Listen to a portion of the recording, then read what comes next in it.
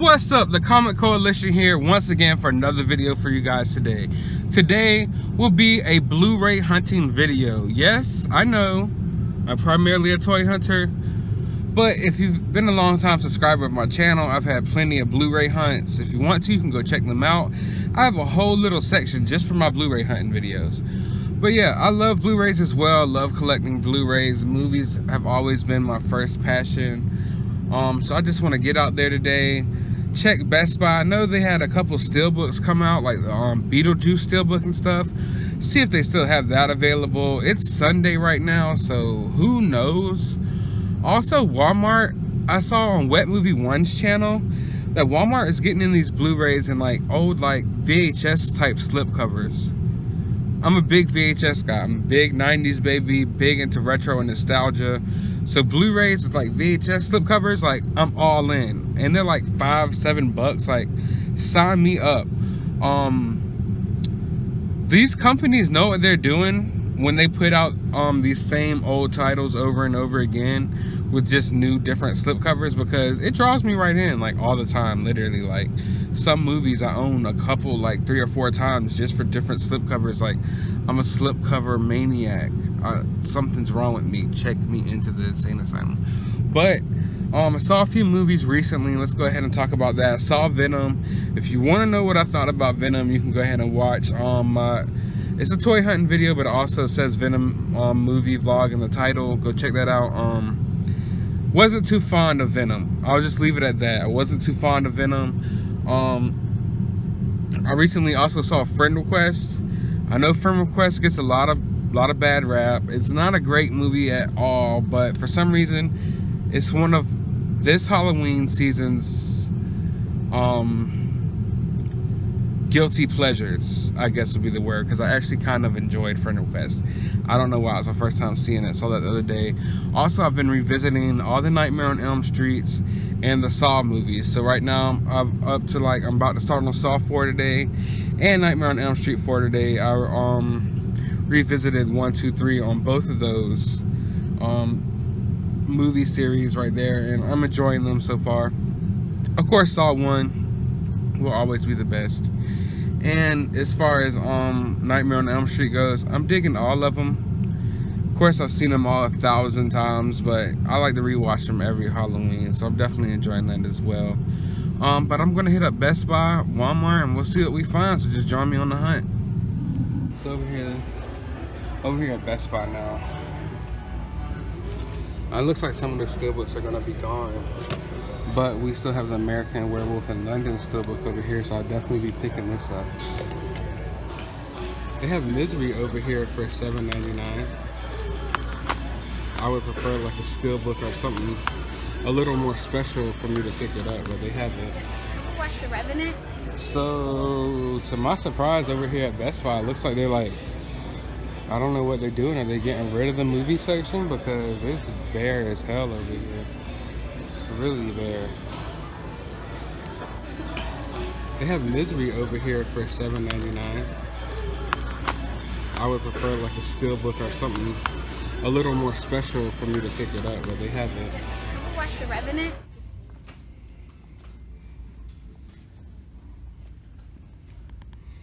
I'm over here at Target now.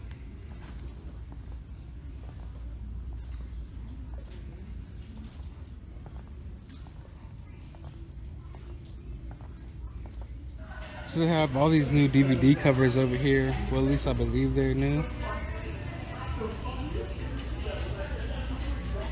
Oh, we're still on Blu-ray though. They also have like Funko's now starting to put out special little boxes that include little mini pocket pops with these movies.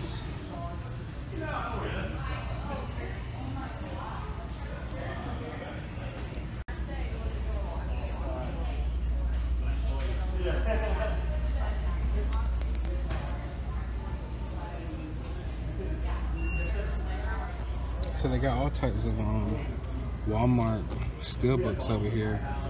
And right here I see what I need, Tucker versus and Dale versus Evil over here on Steelbook.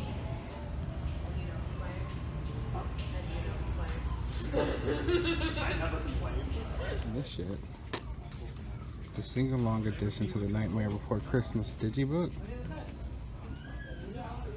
That's pretty dope. Pretty different.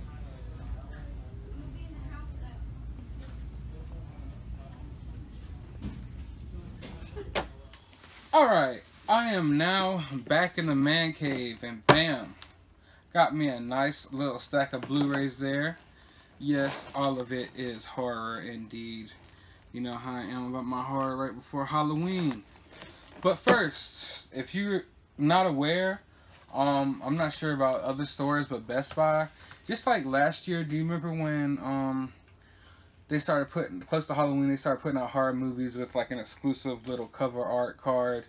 Like they had Chucky and The Fly and different stuff, and they kind of like looked like,